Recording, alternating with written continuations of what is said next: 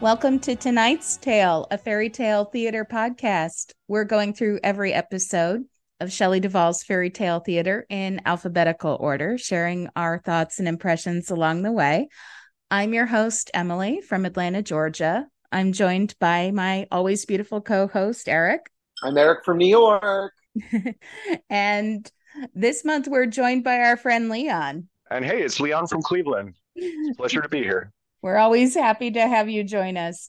This month, we are reviewing the episode of The Pied Piper of Hamelin. Eric, do you have the background information on this episode? Yes, I do. The Pied Piper of Hamelin is from season 4. It's episode 3, and it aired on April 5th, 1985. Fun fact about the filming of it was actually on March 12th, 1984 to March 16th, 1984, and then March 19th, 1984 to March 20th, 1984. So it was kind of broken up a little bit. That's interesting.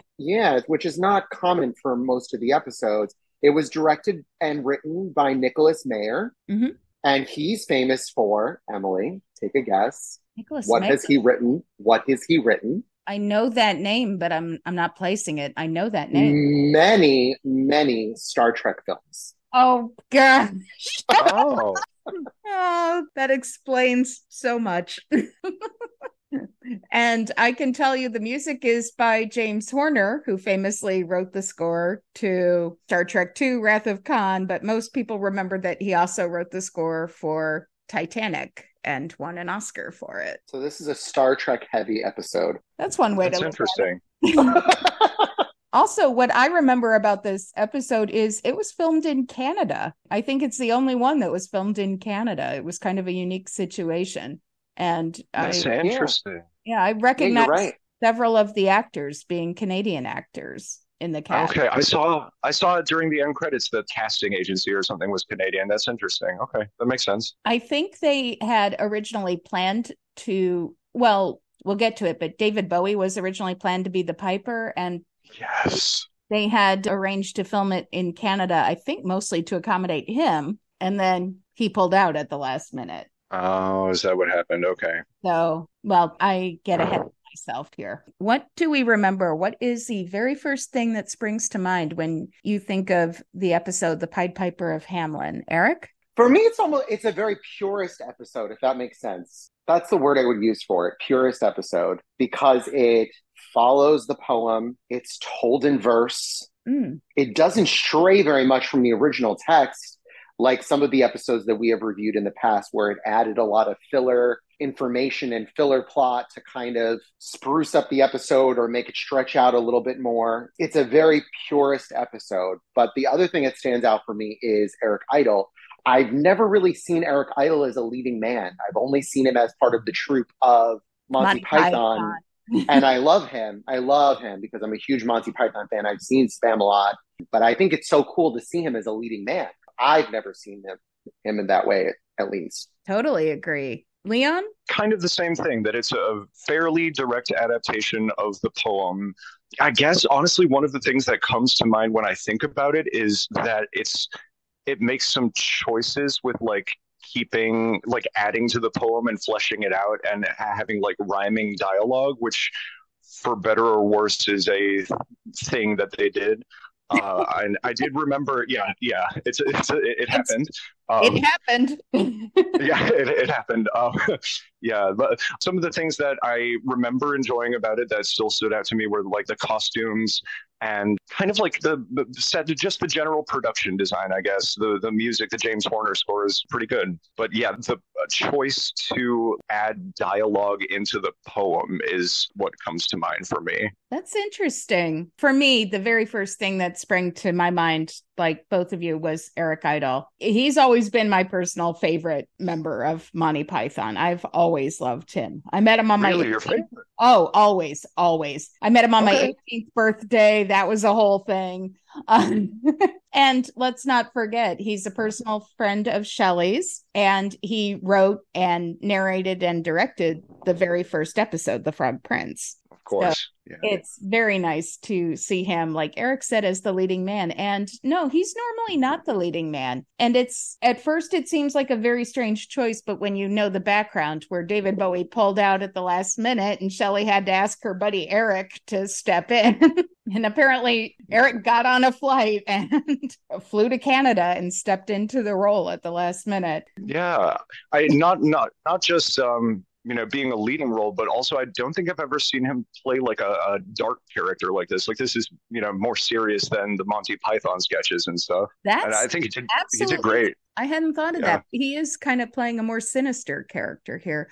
I also remembered off the top of my head, I remembered that he played dual roles. He played Robert Browning as well as the Pied Piper. And I'm a big Robert Browning fan too. The poet. And I remember they really made him look like the real Robert Browning. I remember James Horner's score being very haunting. And I'm sorry to say it, Leon, what you said surprised me because I remembered the sets and the costumes being rather drab. And I remember the episode being kind of boring. That's what I wrote down before I did my rewatch. That was just my impression of how I thought of this episode. And fortunately, during the rewatch, I was pleasantly surprised. But the Piper's costume, I always remember being sharp and vibrant and beautiful. Everybody else was in a lovely shade of brown. I love that color palette though. I think it's very like rustic, and I think who were the sets based on? It was like Jan van Eyck or something. I'm not sure. It's a good question. It was It was definitely giving Renaissance vibes, right? With the costumes and with the candles and the colors used. It was very like burgundies and browns. It was very giving like Renaissance and I thought paintings. I thought it was very much a conscientious decision to do all of the townspeople and the art direction to be in more muted shades so the Piper would really pop with his bright red and yellow. I get that. Yes. I understand that. It's not thrilling to look at. You're right, but it has an aesthetic. It does. Yeah. But it works. It worked. Like I said, I was pleasantly surprised during my rewatch. We start with, as always, our beautiful introduction by Shelley, and she's in the little rat cave set. I think this is one of the introductions where she looks most beautiful. I think she's stunning in that introduction. Yeah, the hair and the scarf. Yeah, this is, I think, absolutely my favorite Shelley look in the series. Yeah, her hair was glorious. She looked really beautiful and comfortable. She was holding it was meant to be a rat, but I think it was a mouse. Hello, I'm Shelley Duvall. Welcome to Fairy Tale Theater. Tonight's tale is based on the classic Robert Browning poem about a colorful traveler and a promise made. Woe to Hamelin if the piper's not paid. The Pied Piper of Hamelin. Eek. That always freaks me out. It always freaks me out. Yes, I don't know. I was like, oh, poor Shelley. And then I was like, who handed her this mouse? It was like, here you go. I really got the feeling she was fine with it. The one she was scared of, she told me, was the Jack and the Beanstalk one. But I thought she looked beautiful and she looked comfortable. This is probably one of my favorite introductions that Shelley's done in the entire series. Now, we will get to it at some point, but I know the set that she's on is the set of a speech given by a rat. And yes, Julius Caesar rat. Yes, that speech I noticed after I finished my rewatch. It was not in the version I watched. So yeah, it's on my Playhouse videotape, but it is not on the DVD set. And I checked on YouTube. It's not there. Well, I don't remember exactly where it goes. So you guys will have to stop me when we get to that point, because I remember it exists. I remember watching it as a kid and it was not in the version I saw. And I don't remember where it belongs.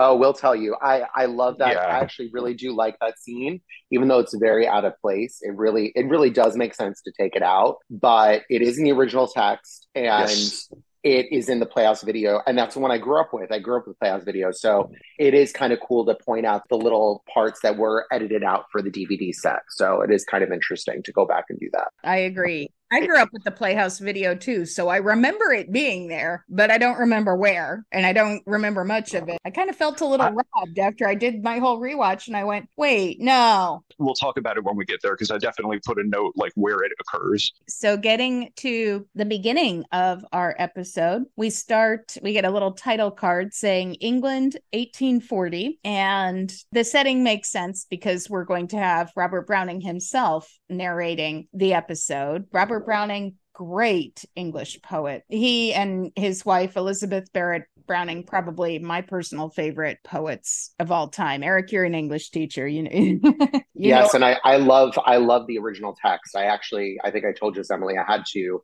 for one of my poetry classes because I'm an FTT nerd. She asked us to memorize 30 verses of a poem, and I chose the Pied Piper of Hamelin. That's amazing. I had the same assignment. I chose The Walrus and the Carpenter from Alice in Wonderland. But I was like, you know what? Because I'm a visual learner. I was like, I just kept watching the beginning of the Pied Piper of Hamelin over and over to learn the poem. So that's what I did. And I cheated. I cheated a little bit. I'm not going to lie. That's not cheating. Oh, but that's a great choice. I just find it interesting. We had the same assignment. We both went into the fairy tales. Yeah. Yes. All right. So we've got Robert Browning, and he is talking to his young charge, Willie, I guess his name is, and he's arguing. Little Willie. I have a question. Does anybody know who Mr. Edward Fisher is? That's what it says in the credits for the other guy. And I did a cursory Google search, and I couldn't find anything about that being a person associated with Robert Browning. Not to my knowledge. Yeah. It just seems weird to give him like a full name in the credits, Mr. Edward Fisher, and that not be a person. But like I said, I couldn't find anything. So I was just curious. I think the kid called him Mr. Fisher and Robert Browning called him Edward. So he was Edward Fisher. Maybe it was a nod to Carrie Fisher's dad. I don't know. Okay, I digress. We've got Willie arguing about being allowed to stay up. Eric Idle comes in dressed as Robert Browning.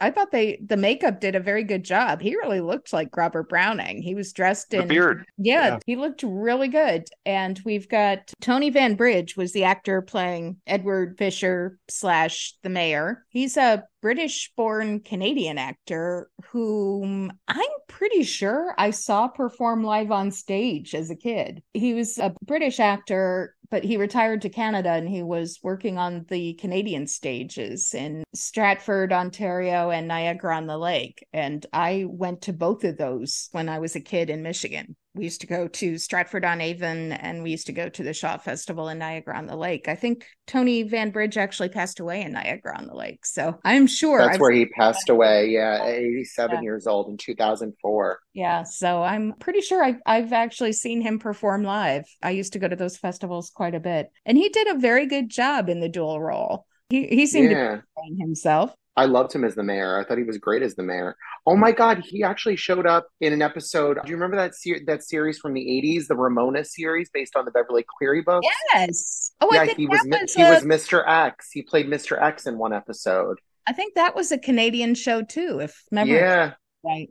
Yeah, it was. Oh, that's so cool. Wow, he was around a lot in my childhood, I guess. This scene, the big thing that Tony Van Bridge does is he introduces the saying, "Paid the piper," which he says it a couple times and Willie has never heard of it. He asks, what does it mean to pay the piper? Who's the piper? And Robert Browning sits down to tell him the story. And I wrote down, I love this set. I love Eric sitting by the bedside and starting the story and the little boys all wrapped up, ready to listen. I thought, sometimes the framing devices don't work. This one I thought really worked. I really liked this framing device.